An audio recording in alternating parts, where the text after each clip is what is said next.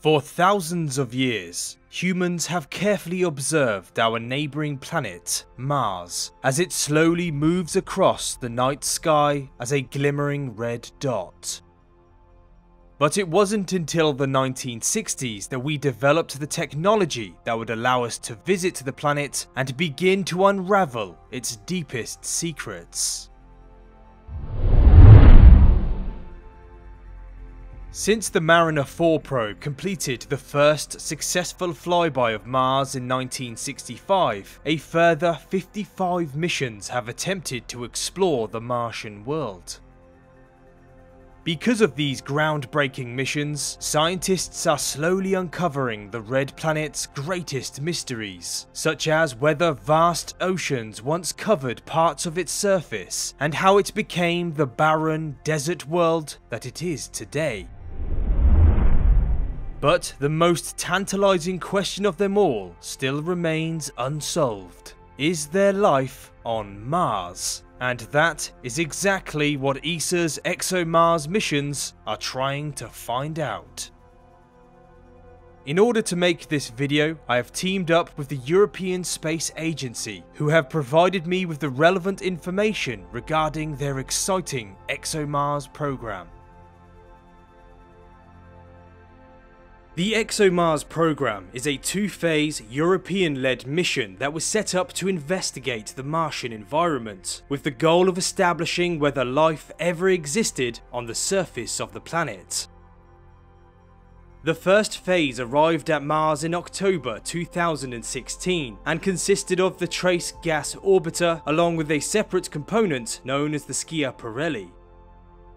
The Trace Gas Orbiter, or TGO for short, is designed to study atmospheric trace gases such as methane, while Schiaparelli was an entry, descent and landing demonstrator containing a small payload of sensors that were designed to study the Martian atmosphere and the environment around its landing site.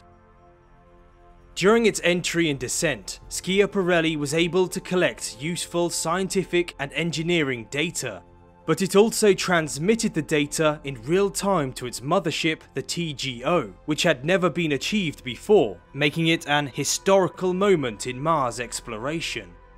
Unfortunately, Schiaparelli malfunctioned during the final moments of its landing attempt and crashed into the Martian surface. But its mothership, TGO, successfully entered into orbit around Mars and is in perfect working order. One of the Trace Gas Orbiter's primary goals is to gain a better understanding of methane and other gases that are present in small concentrations within the Martian atmosphere. Methane, for example, is a gas that could indicate the possible existence of life below the barren landscape of Mars, and it has been sporadically detected by Earth-based telescopes, ESA's Mars Express Orbiter and NASA's Curiosity rover, implying that there is a potentially active source. Because methane can be destroyed by solar radiation over hundreds of years, any detection of the elusive gas in present times indicates that it must have been released relatively recently, perhaps from ancient underground reservoirs. However, the discovery of methane does not necessarily mean that it's coming from a biological source, as the gas can also be produced from geological activity. But it is an exciting possibility that buried under the dirt of the Red Planet could be pockets of methane that was generated by Martian microbes and released into the atmosphere at a much later time. ESA's TGO isn't just studying the Martian atmosphere, it will also serve as a communication relay for the second phase of the mission that is scheduled to be launched in July 2020. This phase involves a surface platform that will study the Red Planet's environment and a rover that will travel across the Martian surface, collecting samples and searching for life. The rover is equipped with a payload of instruments, including a drill that can penetrate up to 2 meters below the surface, making it the first automated robot to move across the barren landscape and study the Martian underground. Billions of years ago, Mars was a warm and wet planet. Conditions back then may have been just right for life. But over time, a sequence of events stripped the world, transforming it into a barren landscape. If life did ever exist on Mars, it probably arose not long after the red planet's formation, and the exciting ExoMars missions will hopefully find evidence of this, below the planet's dry and dusty surface.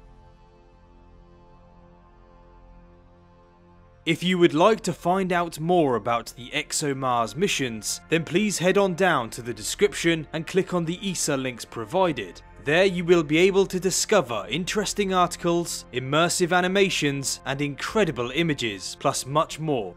Thank you so much for watching, I hope you enjoyed the video, and I'll see you next time.